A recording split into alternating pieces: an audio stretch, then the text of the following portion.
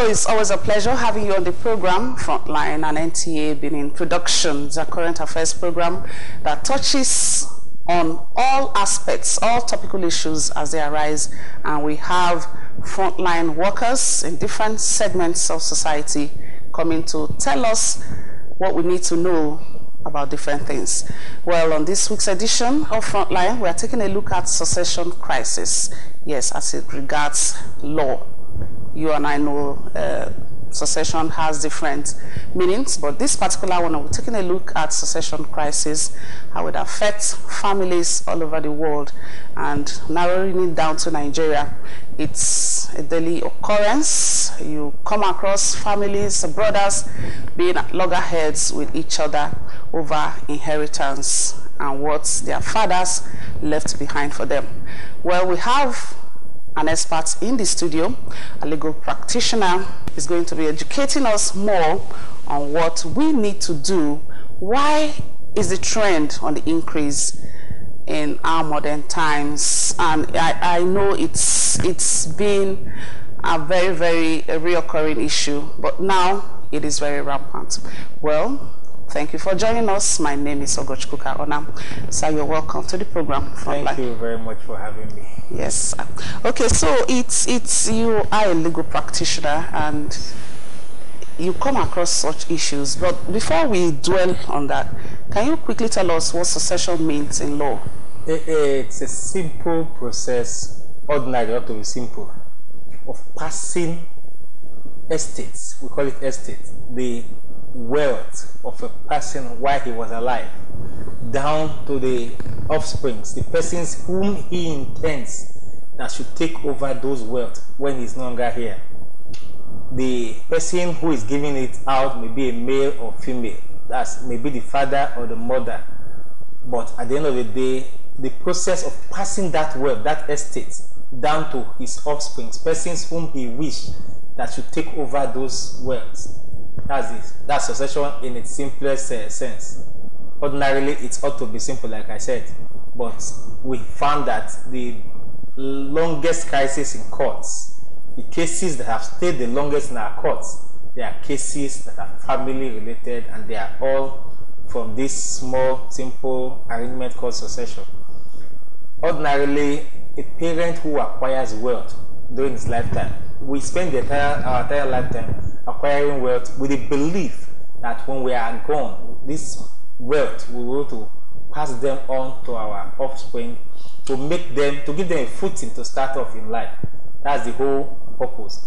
But we found that over the time, rather than being a footing for the offspring, for the heirs, the beneficiaries, it has turned to be something that would divide them, sometimes even lead to their death. That will fight over all through their time. Sometimes throughout their lifetime they are fighting. Their children come to continue the fight. That's how bad it has been in our climate. That's why we see carved emptor all over the place, especially on landed properties. Yes, landed properties, buildings. You see different trying to warn people: don't sell, don't buy. Beware of fraudsters. Unfortunately, it has not stopped anything. It has not. Just last week, a client came to my office from a very big family, big name. Ordinarily, you would think that every child from that household is well-to-do because they are a very big name. But he just told me that only one son of his father has been sitting on the entire estate for the past 27 years.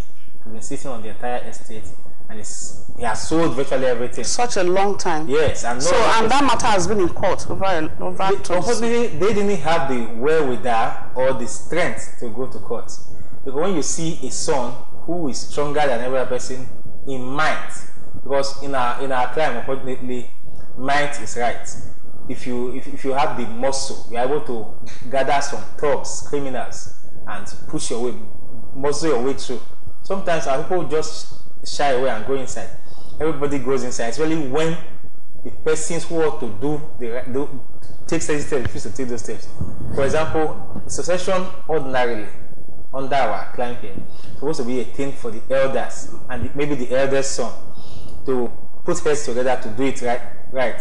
But when the eldest son is not there, the elders who ought to do it, they are afraid. They've threatened one elder. Maybe the cardboard has been threatened. the children of the highway will say, I beg, Daddy, don't go there again. After all, it's not our property. Let them do whatever they want to do. See, that was the situation like the one that had happened last week. But we've seen several crisis upon crisis upon crisis just coming out from sometimes even when there is a succession plan in place. Like a will or something. Because succession ought to be by way of planning. Parents ought to plan their succession. In many cases there's no plan. In other cases there are plans, but they are either too little, too small. I'll give you an example. There was a very big prof that died in this state. One would have thought that by his academic standard and his wealth, he had put a very strong succession plan in place. Unfortunately, he did not. He did not put any plan in place. When he was very sick, he was in the hospital, he called, unfortunately for him. The problem is that what we forget is that if you don't make this plan when you are young and when you are healthy and able, when you are now very sick, the children who carry you around may not be the ones you want, who have been there for you, who you want to give who you want to leave certain things to. Yes.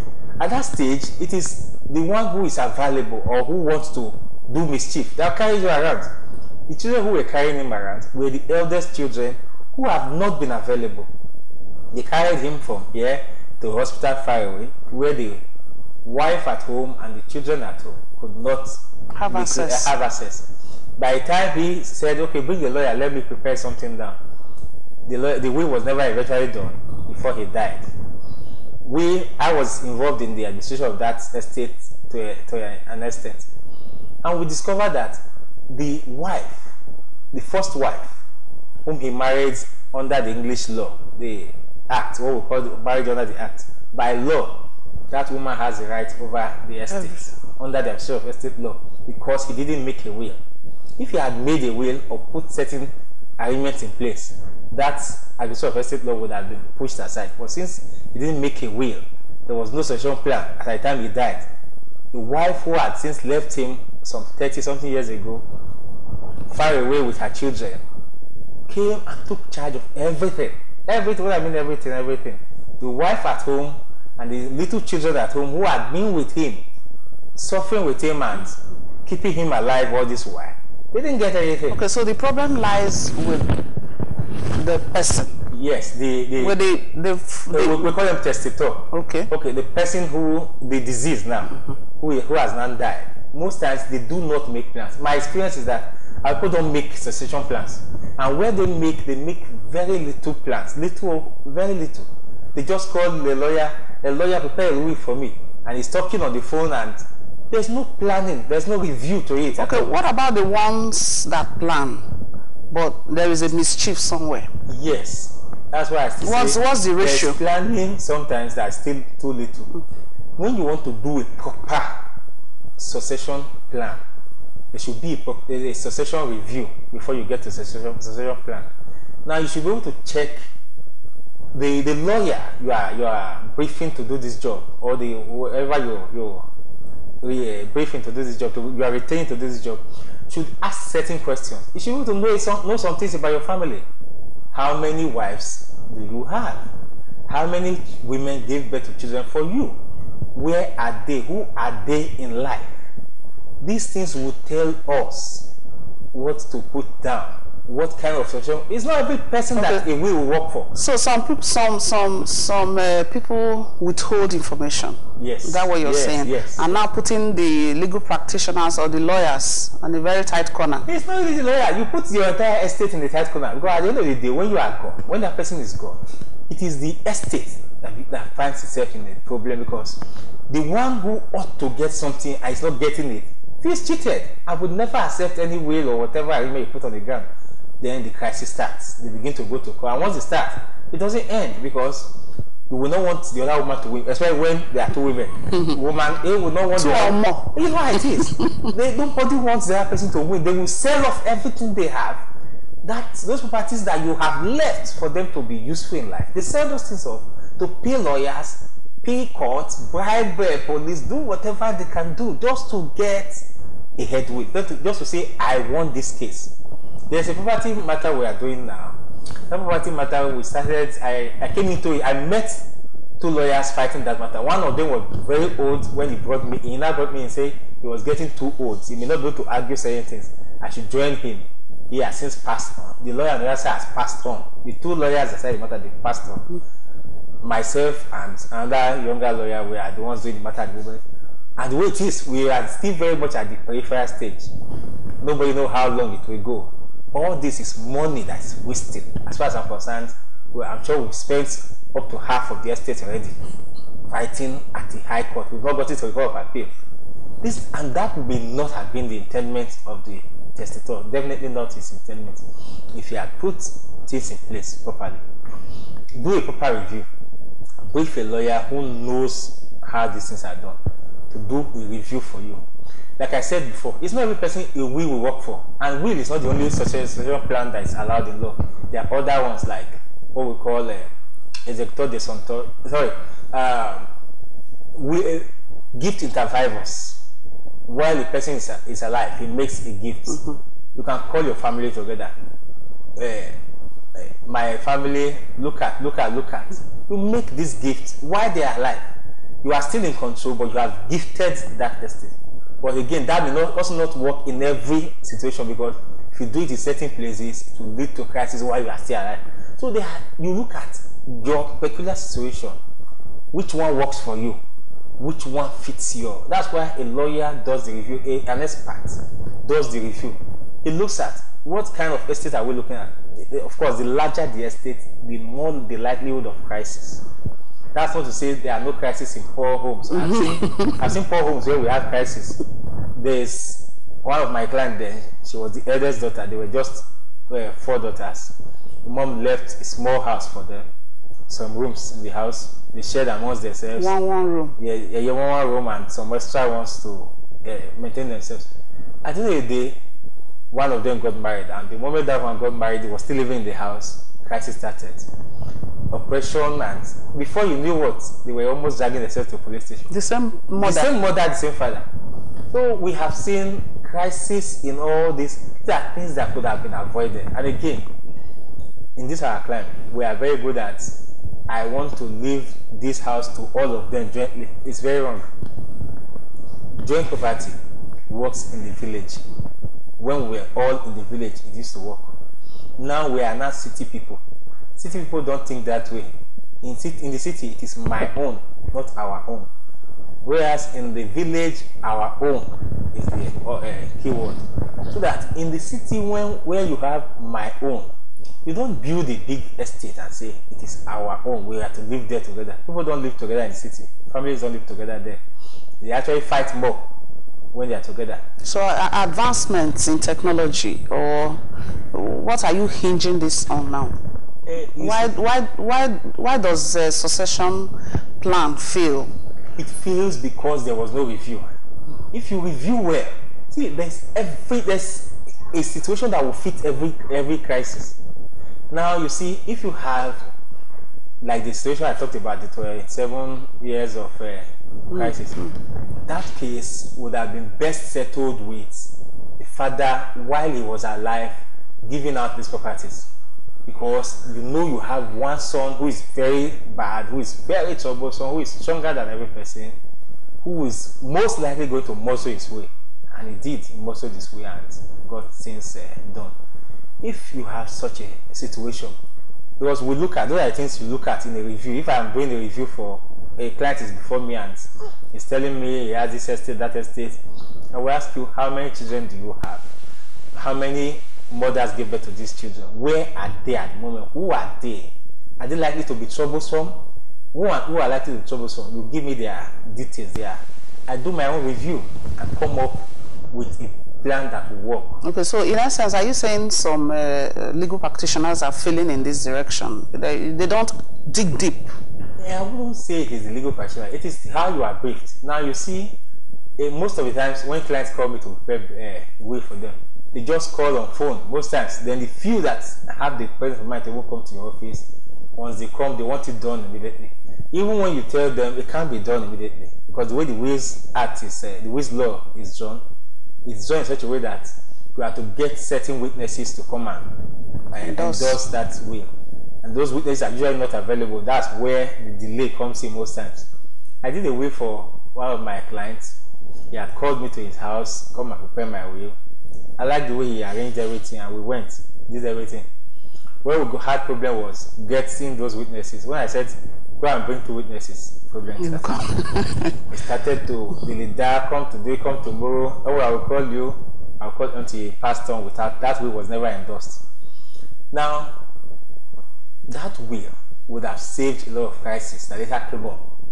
But because of that lack of endorsement, it wasn't done. And because there was no presence of mind from his own part, but if he had the presence of mind, he would have completed it. So it's not really the lawyer, it is the way we are briefed. Just like a person buying land, you go to a lawyer and say, prepare a deed of transfer for me. The lawyer will prepare a deed of transfer and charge you. With the information you have provided. Of course, you know that will be cheaper. That's why you came like that. The appropriate thing would have been, lawyer, I want to buy land in so place. Go and do investigations, get the appropriate documentations and prepare them. Is it because some of you charge very high, you know? There's no fee that is actually too high, because the consequence of not doing it right is what we are facing today. You go to GRA, there are some very big houses, money well spent. They are just lying there, lying fallow. Sometimes they begin to fall because there is a crisis in court, there is a dispute in court, and there's an order that says everybody stay away from the property. There are filling stations that I don't want to mention them that have closed up today just because there is a dispute in court as between the children themselves, interstate. It's not like there's a dispute from an outsider. Then we also have cases where it may not be the children themselves, it may be an extended family member, an uncle. Take for example, the one that is very common in Benin here. The person is abroad, it's outside Nigeria. He's building houses, doing investment in Nigeria, in Benin here. Most likely the children are overseas with him. He has not said what he wants with those estates that estate is amassing here, he's building here. There must be a plan for it. Assuming he passed on today, the uncles here, the brothers here, believe that this one is our own. This is what we are able to get from our brother. The children comes from that side and want these things. They will do everything and anything to ensure that those children, if whatever it will take, sometimes they will take the children dying. So those are the things people don't put in place. Always do a review, go to a lawyer to do a review for you. And when after the review, ensure that the plan that the lawyer draws up is followed up seriously. Not just prepare it. We'll come later, we'll talk about it later. I've seen so many that will come, when you tell them something, they say, okay, let me go and think about it, I'll come back. No. Follow it up to the end. Then you can go home and sleep and relax. Okay, so succinctly, when should be the best time to have a succession plan? The best time is whenever anything good is acquired, anything new is acquired. You get married, you should make a succession plan. You give birth to a child, make a succession plan. Adjust. You should be updated. You should be updated. Then when you give birth to a second child, the same thing, amend, update. If you buy a new car or you buy a new property, amend, update. Whenever anything good, anything new is acquired, you should always update your succession plan. At least once in a while, seal your because the plan, if it's properly drawn up, it's supposed to be something that you are supposed to see the lawyer involved every once in a while over the plan. It shouldn't be a thing that you just draw it up and go home and sleep. And again, there are some. I told you there are several kinds of succession plan. There are cases where the succession plan will involve you handing over the properties to the lawyer. If you are be in charge. Yes. If you are not sure of what will happen. What if something happens to the lawyer? That's why when you are handing it over to the lawyer, there will be documentations, of course. You don't just witnesses too. Yes, of course. Usually, if I were retained to do that, I would ask the client, let's deposit these properties, the actual documents, in the bank. Because the bank is an organization, not an individual. You can't kill the bank. You can't go and kidnap the bank the way you would do a lawyer or an individual. So the properties or the documents covering those properties are in the bank. Even if the son, whoever it is, comes to me and say, my father's properties, give them to me now, I can't give them to you. They are not my custody. They are in the bank. So the bank, the lawyer has the instruction, the bank has the custody. Then the estate is there. It becomes very difficult, almost impossible for the plan not to work. Okay, so do we have some lawyers who, you know, shift grounds? Maybe you want to favor one party or the other, because we've seen such cases. Are lawyers to be trusted appropriately in this? This is Nigeria. That's your question. It's just like asking me. You give a rat. No, if Nigeria has become heaven overnight, the truth is this: in Nigeria, you have good policemen, you have bad policemen, you have good lawyers, you have bad lawyers, you have good judges, you have bad everything. Every profession will have bad eggs. So there's no way you can say all the lawyers in Nigeria they are good or all of them they are bad. No. Try to know your lawyer. Try to test him with integrity. Is he the kind of person that would sell out when the chips are down? Those are the things you should know your lawyer before you give the person. It's not just any lawyer you see on the street you give. You know, you must have had dealings with this lawyer, or from the way the lawyer has handled the little you gave to him, how he handled it. You now say, oh, this man can be trusted to handle the many. Then you now hand over the many to him. Do you have services from the average people or very poor people? Is it only very wealthy people that every person you have cases you are handling that are from yes the local? Of course every person is entitled to legal services, and the weight of what you are bringing to my office for me to do for you will determine how I will charge you. And I also look at your personality too. If you can't fund the case, whatever you are bringing to me, take for example this succession plan. You bring the succession plan to me, you only have one house. I look at it, okay, the house is how much? Maybe it's 5 million on the average estimate. I'll look at how I can charge you in a way that it won't help, it won't be too much on you. At the same time, it won't cause crisis when you leave. Because when I say, let me take peanuts for you and just do a shabby job for you. When you leave, the plan will fail. So, yesterday, a colleague called me. The father came to meet her, prepare a process to eject some children from his house. Some of his children from his house that they want to kill him. Now, this man is still alive. He's having this crisis with his children. You can be rest assured that when he's gone, there will be crisis over that property. You don't need to be told. So these are the things we review. Those are the things we look at in the review. You see, are these children reliable? Are they the type that will give trouble? Are there family members that will give problems? Are there other issues that will bring problems? Those are the things we look at in the review. We say, okay, this system will work for you. It's not everybody that will work for. Like I said, that I've seen wills that failed.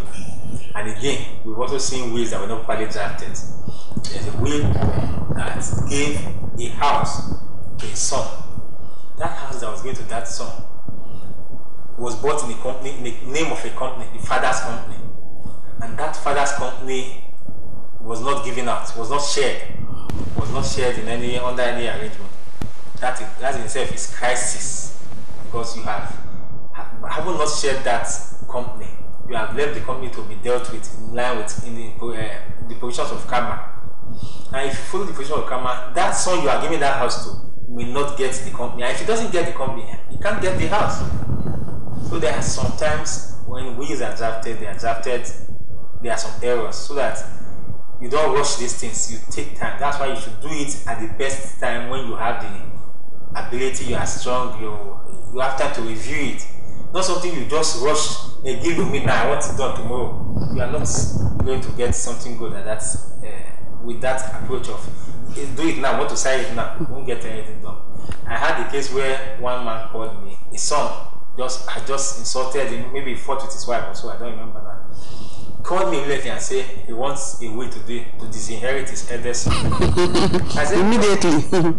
So you see, some of these things, it's not something you rush, and in the heat of the moment you prepare yourself and come.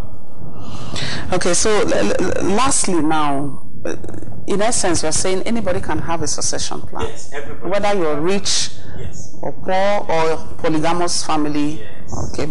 All right. So, what's your advice now? Lastly, and straightforward. What can be done? Putting it mildly now, what can be done to avert all this? Because it hinders progress. Yes. You see, now parents we are the parents of that tomorrow we are talking about. We are the ones that will leave this estate to the next generation. Now, as working adults, let me use that word, as working adults, we should always have it in mind that we will not be here forever. That is not to say you are going to die tomorrow.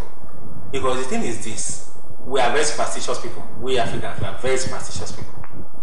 We have this belief that if I talk about death, I will die tomorrow. It's not true. If I prepare for death, I will die tomorrow. It's not true. I have this pastor friend of mine. He talks about death with his name every now and then. When you ask him, why is the break? He says, no, doesn't mean anything. I won't die. So that's how we should see life from that perspective, that we have to plan. So that's where we have this problem. We don't plan. Will is not the only method that works. If a lawyer looks at your situation, he will know which one will work. Most of the parties you see in the court premises, they'll tell you this property has been here 20 years, 30 years. They belong to family. Wasting away. Yes. All right, thank you so much for finding time to join us on this week's edition of Frontline. I must say I have gathered one or two things, and I do hope you have also gathered one or two things that will advance your course in succession planning, not only in law, but in everything you do. Bye for now, and stay safe.